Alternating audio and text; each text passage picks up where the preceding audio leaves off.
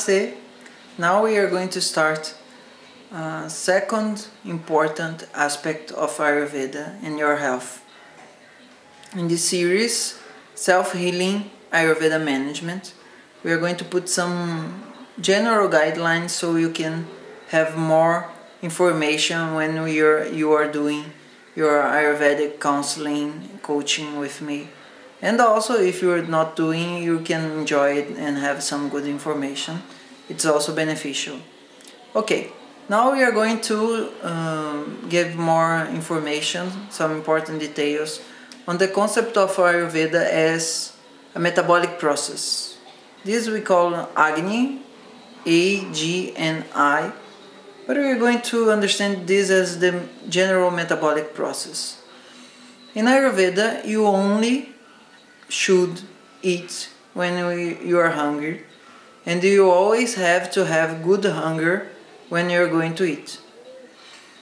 It's important to say that hunger and the willingness to eat is not actually the same always. Hunger here has a very specific connotation that it's imperative. You start to be just like, I need to eat. And also, it's not very selective. When you're really hungry, it can be pasta, it can be a rice, it's not going to matter so much because you're hungry. When you're just like, oh, I need ice cream and this kind of stuff, this is more like false hunger. So, real hunger, it's inspecific, it's imperative, and it also makes some disturbance in your physiological process. You can have headaches, you can have just like fainting, you can have anger, low blood pressure, and all that stuff. Any kind of physiological disturbance that it goes when you are very hungry and you're not getting food. Okay? So we have three important signs that the hunger is real. It's inspecific, it's imperative, you need to do it, you need to have some food because you're like not okay with your hunger. And also it make you feel a little bit of discomfort, physiological discomfort, not only psychological discomfort.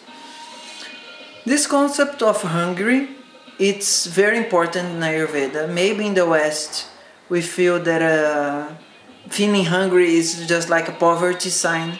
In Ayurveda, feeling hungry in the proper times is a sign of health, a sign of being wealthy. If you don't ever feel hungry in your life, according to Ayurveda, you're not a rich person, you're a poor person. Don't worry, we know how to enhance again your hunger.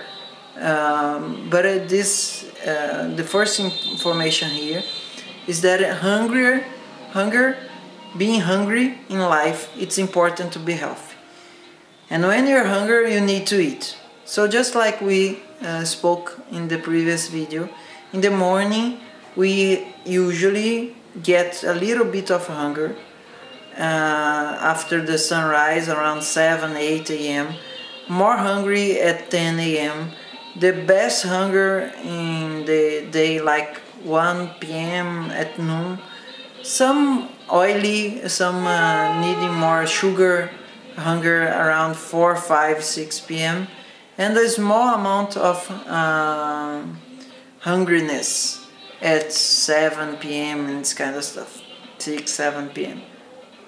This is one important concept, that the sun is rising and our hunger is going up, and when the sun is at noon, this hunger is at maximum, and then it's going down and it's going to sunset and going to sleep.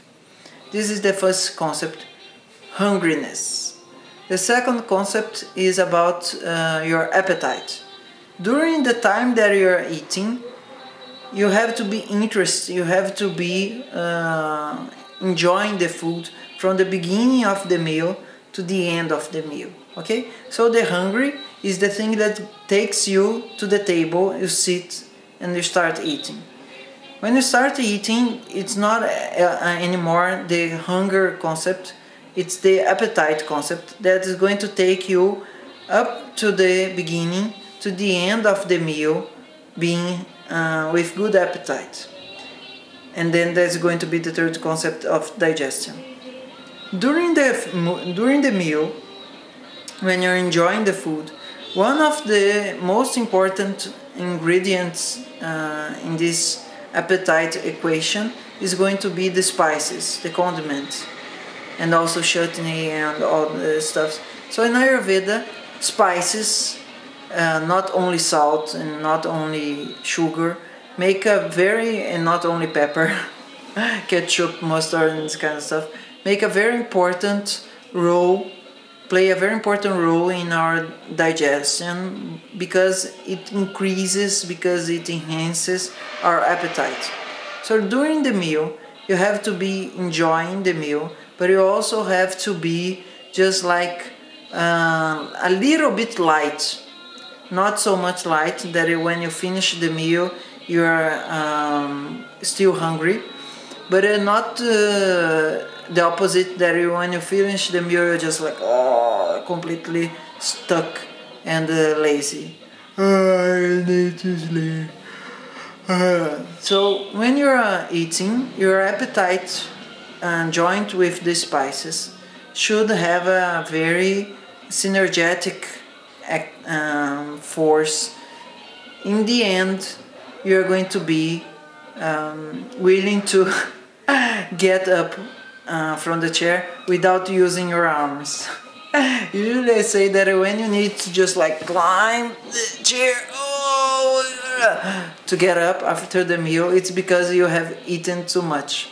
If you get up so easily that you're still hungry, it's also that you have eaten very less. It has to be somewhere in the middle, that you go for like 1, 2, 3, 4 hours without feeling hungry again. You become satiated. Your hungry is in that moment peaceful. After this, we have the third part of this Agni concept, that is digestion. When you finish eating, there should be no digestive discomfort, like gases, bloating, feeling stuck, or any burning sensation. From the moment that you finish the meal, or just like in the middle of the meal sometimes, to the end of the digestive process, 1, 2, 3 hours, 4 hours later, depending on how much you have eaten in that meal. Usually for lunch, that is the biggest meal in the day, it's going to be around, as an average, 3 hours. But this average can go easily to 5 hours to 2 hours, depending on how the metabolism of the person works. The point is that to have a good digestion, you should, after the meal, help your digestive process, your stomach and also liver and intestine, all the stuff, with some metabolic help. It can be just like chewing some anise or ginger, it can be having some peppermint tea, it can be chewing some, cinnamon. It depends on the pattern, the metabolic pattern that your body is following that moment.